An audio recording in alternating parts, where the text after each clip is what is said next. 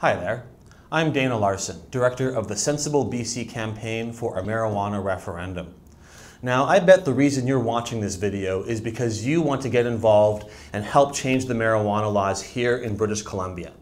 As I'm sure you know, we're working towards a marijuana referendum. And to get on the ballot in British Columbia, we're going to have to collect about 500,000 signatures from people all across the province. Now, the signature gathering period starts on September 9th. But I'm asking you to do a lot more than just sign our ballot initiative. I'm asking you to help collect signatures. Now, anybody can help collect signatures. All you have to do is register as a canvasser, and that is very easy to do. Just go to sensiblebc.ca/canvas. There's some very simple instructions on how to get involved, but all you really have to do is just fill out this form, just the top half, give us some basic information about who you are and where you live so that Elections BC can figure out who you are in their database. You send the form to us, we send it to Elections BC, they send it back to us, and then we get back to you with all the information you need on how to become a canvasser and collect signatures in your community.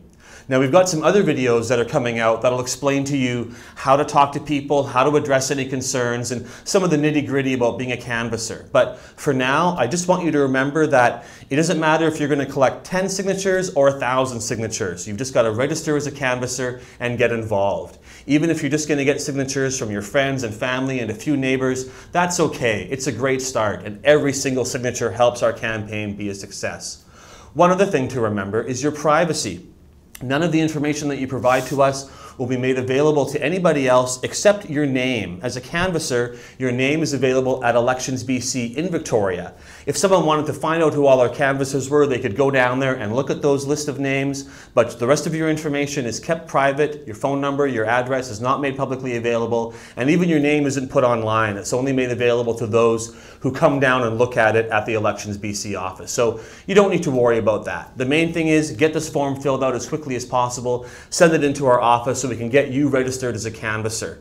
And you know, together, all of us, we're going to make history here in British Columbia. We're going to make this dream come true of being able to vote to change the marijuana laws. So thank you for your time and your support, and I look forward to seeing you on the campaign trail.